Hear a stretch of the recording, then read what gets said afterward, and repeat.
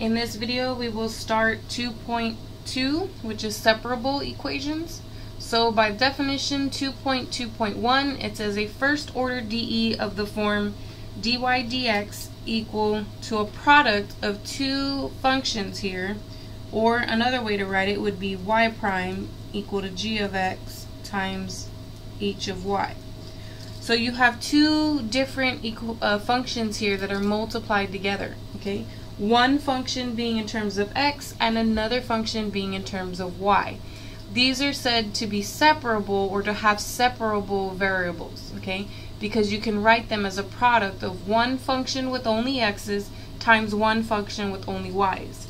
Now FYI, if you are missing a variable, a constant is a function. So if all I have, for example, is x squared, I could say that that's multiplied by 1, and this is my h of y, and this is my g of x. Okay? So keep that in mind, that if you're missing a variable, it still follows this same form. Okay? So here's example 1. It says dx plus e to the 3x dy equals 0. Now I write a note here, and it says, note, the equation can be rewritten. I want to have it into this form, right? So, or I at least want to verify that this is a separable equation before I attempt to solve it, okay? So what I want to do is I want to make sure that I can get it into this form before I attempt to solve it. So what I did here was I divided both sides by e to the 3x, negative e to the 3x. When I divide it on this side, they'll cancel, leaving me with just dy.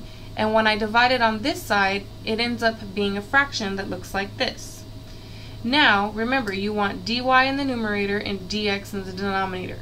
So I went ahead and divided this side by dx and divided this side by dx. When I divide the left side by dx, the dx's will cancel, leaving me with just a 1 in my numerator. When I divide the right-hand side by dx, I'll end up with dy over dx. This, I just switched these over, and I put the left-hand fraction on the, the right-hand fraction on the left side, and I put the right-hand fraction on the right side. But notice that I changed it. Because this is in the denominator, I can move it up to the numerator, but what happens is that the exponent will change signs. So notice that now it's a negative 3x exponent, which is the same thing as saying a fraction, okay? Then what I did was I separated this. I noticed that this only has x's in it. There's no y's. So I rewrote it as negative e to the negative 3x times 1. And then g of x would be negative e to the negative 3x. And h of y would be 1. However, another way to write it would be to just take the coefficient here, negative 1, as the h of y. And then the e to the negative 3x without the sign would be the g of x. So either way you separate that, as long as these two expressions are equivalent to what you had before, you can separate them in that order, or in that fashion. Okay? But once we have separated it, from there we actually need to solve the dE. So then what you do to solve the dE is you want to get your dx on one side and your dy's on the other side. Okay, so you want all your x variables on one side and the y variables on the other side. Now notice, all this manipulation that I did here was just to verify that it is a separable function or separable equation, okay? I don't need to use all of this to do the problem. I can go back to the original to make sure that I'm doing what is required to solve the dE, okay? So I first want to separate everything, then I want to integrate both sides of the equation.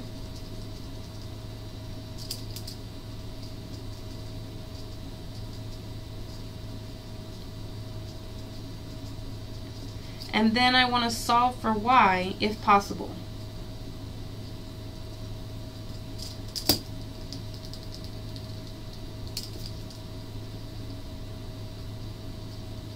So I'm going to go back to the original function, which was dx plus e to the 3x dy equal to 0. And now what I want to do is I want to get the dx terms on one side, y terms on the other. So the first step that I do is I make sure that the dy and the dx are on the appropriate sides. So I will do the same thing as I did before and subtract this entire term over to the right hand side. So this entire term moves over to the right hand side, and since it was added, I subtracted it to move it over. Then I notice that this has an x in it, which means it needs to be on that side. And since these are multiplied together, I will divide them. So I will get just dy on the right hand side, and I will get negative e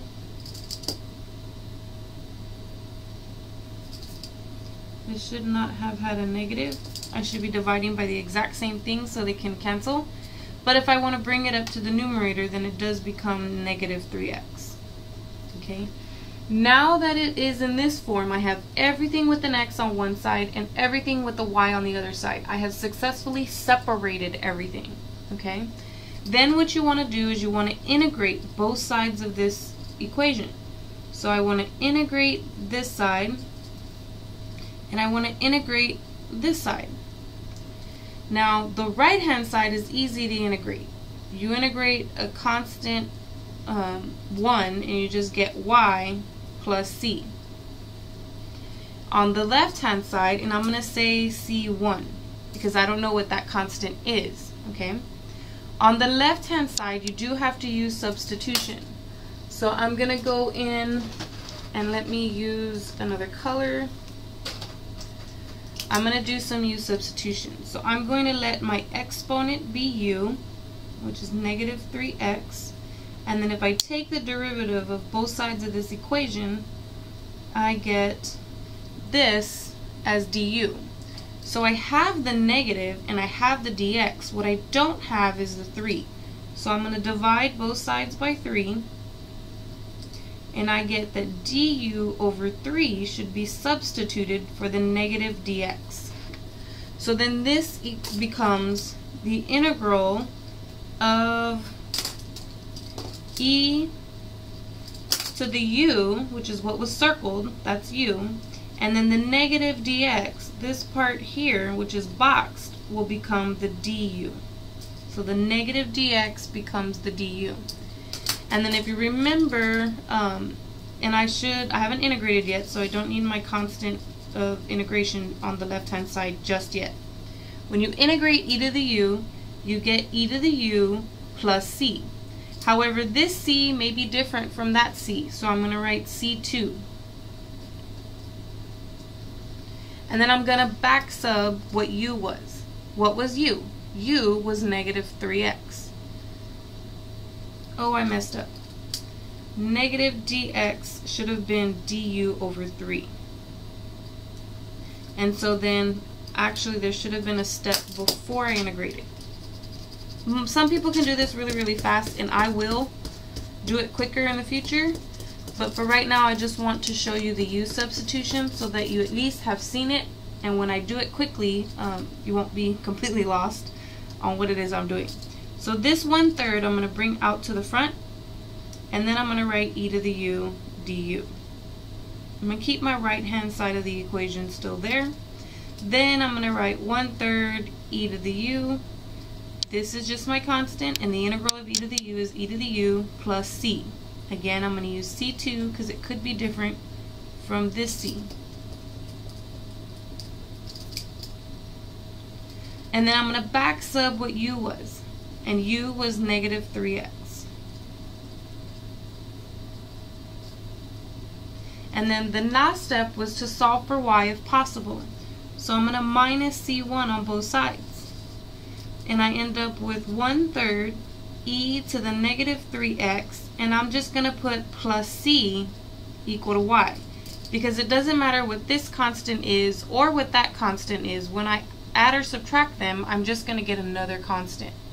Okay, and so this is my answer. Y equals 1/3 e to the negative 3x plus c. And you can check. I'm not going to check, but you could check. If you go back here to this, when we solved for dy dx, you could take the derivative of this function here and see if it equals this. And it will. This is my constant multiplier, and when you take the derivative of e to anything, you get e to the negative 3x, which is what I have here, times the derivative of the exponent, which would have been negative 3. And the negative 3 and the 1/3 would have reduced down to negative 1. And then the derivative of a constant is just 0, which is why you don't see a constant here. Okay? So this does check out. It is in fact correct. But you can check your answers if you're unsure if you did everything correctly. Okay? So let's see another example. This one has both x and y variables in it. So we're still going to follow the same thing. I just wanted you to note that this is in fact a separable equation, because if I divide both sides by x, which I did here, if you divide the left hand side by x, the x will cancel. If you divide the right hand side by x, you end up with this fraction here. And if you notice, I can pull that fraction apart and separate it by writing it as a product of 1 over x times 4y. And that would be equivalent to this fraction here. And so then this would be my function in terms of x, and that would be my function in terms of y, and therefore it is in fact separable. Okay. As far as solving the DE, I'm going to take this DE, and I want to first get rid of the fraction. So I'm going to multiply both sides by dx, and they will cancel here, and on the right hand side I will get this. But I noticed that the variables are with the wrong differential parts. So I want to divide by x, and I want to divide by 4y, so that I can get the variables on the correct side. Here the x's will cancel, and I'll get dy over 4y. Here the variables will cancel, and the 4's will cancel, and I'll get dx over x. Now be careful, because I'm going to integrate both sides.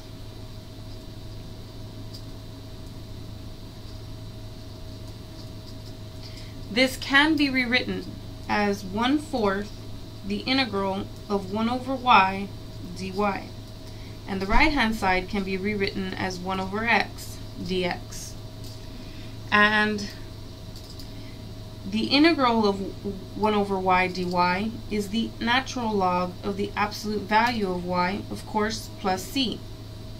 And over here, the integral of 1 over x dx is ln of the absolute value of x, again, plus c. But it could be a different c, so I'm going to put plus 2. And then now it's a bunch of manipulation here, because I want to attempt to solve for y. Now y is only shown here, which means it is probably quote-unquote easier to solve for y in this versus if there's multiple terms that have a y. So the first thing I want to do is move over the c1. So I get 1/4 ln of the absolute value of y equal to the ln of x plus c1 or c2 minus c1. The next thing I want to do is multiply by 4 to every term. So multiply by 4 here, multiply by 4 here, multiply by 4 there, and multiply by 4 here. Every single term gets multiplied by 4. Here it'll cancel, and I'll get the ln of y equals 4 ln of the absolute value of x plus 4c2 minus 4c1. Now if you recall your rules for logarithms, this can be written as an exponent. So this can be written as ln of x to the 4th, and all of this is just one big fat c. Okay? We can call it C or we can call it C3 just because this is not going to be my final constant because I'm not done solving for y, okay? As soon as y is alone and then I want to redefine C, I can. So let's continue. I don't have enough space over there, so I'm going to come up here and I'm going to just rewrite the equation. So ln of y equal to ln of the absolute value of x to the fourth plus C3. In order for me to get rid of the ln, I'm going to have to raise each term, or each side, to e. So it's e raised to this and e raised to all of this, okay? Now when I do that, the ln will cancel here and I'll just be left with the absolute value of y. Over here, I'm going to separate it using my product rule for exponents. It'll be e to the ln of the absolute value of x to the fourth times e to the C3. Because when I multiply things with the same base, I add their exponents. And so that would be equivalent to this line up here. E to all of this as an exponent, okay? Then I'm going to simplify this, so I get the absolute value of y equals x to the fourth. Now it could be absolute value of x to the fourth. However, x to the fourth, no matter what x is always going to be positive. So I don't technically need the bars here. Another thing, e to the C3, no matter what that constant is, when I raise e to that constant, I'm just going to end up with another constant. So this is just a big fat C again. However, it depends on y. Y could be a positive or a negative value. So I can't really get rid of the bars for that side. However, if I divide both sides by a positive, this stays c x to the fourth, and if I divide both sides by a negative, I will get a negative c x to the fourth, okay? And I have successfully solved for solved for y, so this is my answer. Now you can verify. Look at what we got here, up here. This is what we had. So we're saying that y equals plus or minus c x to the fourth. So if I plug this in, what is the derivative of y? Well, the derivative of this would be plus or minus 4c x to the third. And then if I take the original y, plus or minus c x to the fourth, and divide it by x, I end up with plus or minus 4c x to the third on the left-hand side, and here this will reduce with one of these, leaving me with plus or minus 4c x to the third on the right-hand side. These two do equal each other, therefore we have solved the equation correctly. Okay? But there was a lot of manipulation that we had to do with those c's and then the ln's and the exponentials to get there. Okay? But it is possible. I'll do the next example on a different video.